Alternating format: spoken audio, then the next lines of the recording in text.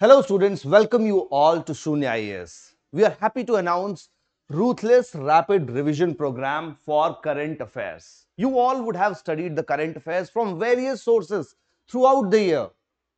Now only 50 days are remaining for the examination. Most of the students come and say, although they have studied the topic from various sources for the current affairs, but they are confused when the questions are little twisted.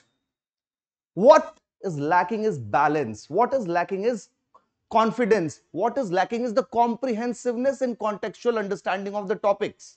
For that, one-stop solution and effective revision is Ruthless Rapid Revision program of all the current affairs from January 2023 to April 2024. And this is very important because UPSC, on very conservative side, I am saying that 30 plus questions are being asked in the prelims examination. Approximately 40-45 questions are being asked into the examination. Considering the questions in the static portion, which are interlinked with current affairs. So students, join this program for effective revision into only 5 days and ensure your 30 questions in the examination of which you can get right answer with full confidence. Already prelims crash course has been covered, some updated lectures have been given, and Sunya IAS famous Samadhan magazine recommended by the toppers for comprehensive learning is there. For the contextual understanding and better recallability in the examination, this course is a sine qua non, a must course for all of you. The problem with the current affairs. In the static portion, it is very easy to consolidate and comprehend. In the current affairs, students find difficulty because this is the current affairs, like a spaghetti bowl, one end and the other end. How do we interlink that? Let me explain you through the concept. UPSC does not ask any random question. There has to be a theme, majority of the questions. For example, blockchain technology, twice UPSC asked in the examination. Blockchain technology. This topic belongs to the domain of science and tech, and its evolution happened into CBDC 2023 prelims. Currency, economic development. The question has been asked by the UPSC. Now students, what is the next level of questions that can be asked in the examination? Resolving this spaghetti bowl is our objective, to be more confident in the examination. Project Mariana by Bank of International Settlements for WCBDCs. It was a pilot project. In 2023 itself, it was executed and successfully executed. In this line, you have to understand and resolve this spaghetti bowl. Next question could be MiCA.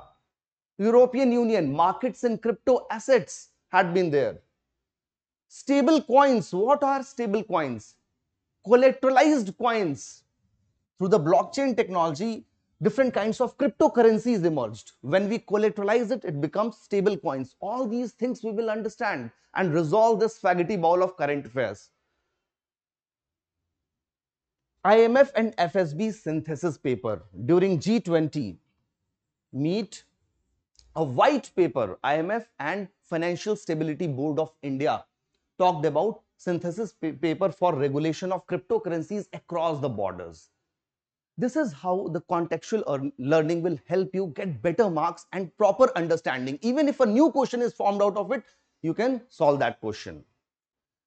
So this is the objective, to make you more confident by resolving this spaghetti bowl and organizing your current affairs in a subject-wise manner. Super organized order of learning. This will simplify the subject, the topic, the current affairs and the understanding. Different subjects like environment, government schemes, international relations, science and tech, polity, governance, subject-wise is there.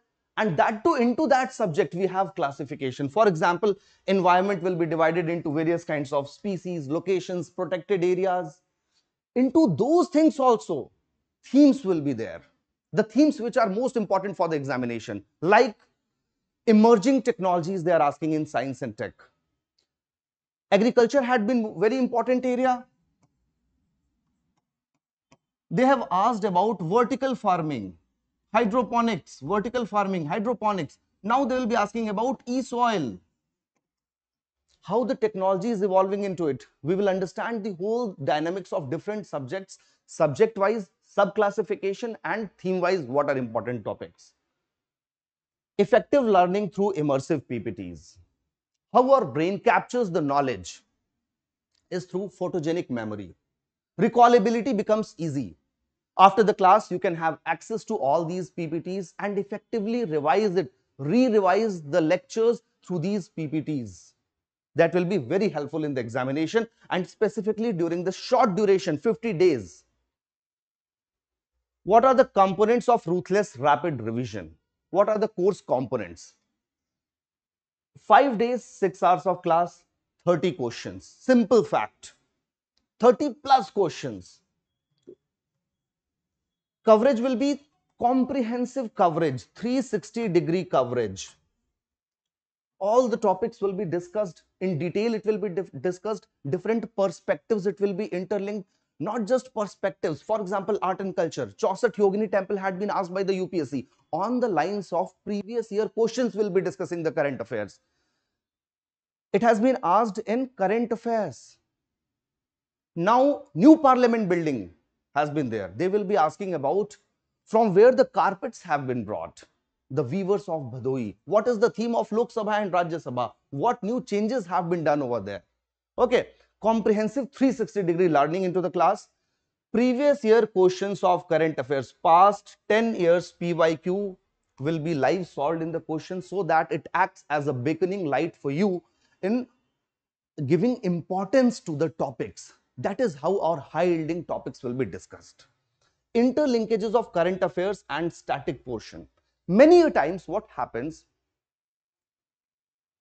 in the polity section, in the economic development section, certain concepts they ask in the static portion, but related to that, news items are there in the current affairs. So I'll be discussing with you in detail that these are the topics into current affairs, and these possible questions can be asked in the static portion. I hope you understand.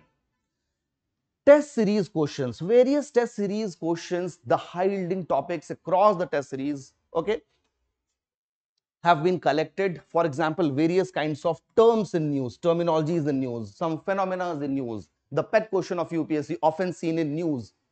Comprehensively we will discuss that. Places in news will be very well classified in terms of environmental places, international relation places, and the places where some kinds of crisis happened. Live MCQ solving into the class. As soon as the class ends, you will get some questions to live solve in the class with me, so that you can understand that how to think in such questions. Develop the knack of resolving the MCQ. That will help you, that will boost your confidence even in the examination hall. Just after studying the topic, if questions are asked, how students are picking up different options over there. Course schedule. The course will commence on 3rd May. 3rd May, we will discuss polity and governance. It will be classified in 4 different heads. Important acts, amendments, important judgments, important bodies in the news, and miscellaneous topics related to polity we will discuss. 4th May, economic development, interim budget, economic survey. Guys, interim budget is very important. The trends related to that is very important. This time, economic survey was not there, economic review was there. Therefore, important government schemes coming out of the budget, that will be also discussing. 5th May, government schemes will classify as flagship schemes, latest launch schemes, reports and indices, and international relations. 6th May, science and technology, defense and health. 7th May, will be discussing environment, art and culture. Environment and art and culture. So it's the comprehensive thing from where the most of the questions are being asked. So definitely join this course, and thank you. Let's see you in the class. Thank you, students.